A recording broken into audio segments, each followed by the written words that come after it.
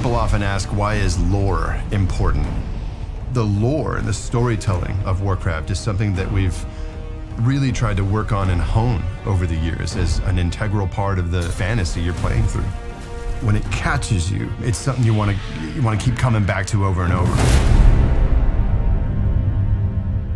Warcraft Chronicle is the first in a series of books that attempts to codify and tighten up and clarify the history of Warcraft. The first volume of the Chronicle essentially goes from the creation of the Warcraft universe all the way up until the story of the Last Guardian, which is essentially the story of Warcraft 1. We wanted to create a very distinct look for this book. We asked one of our artists, Peter Lee, if he would step up and do this thing. A lot of the imagery, especially in the early parts of the history or the prehistory of Warcraft, are images of places and things that we've never shown people before. And Pete was just the perfect guy to kind of envision these vistas and these landscapes.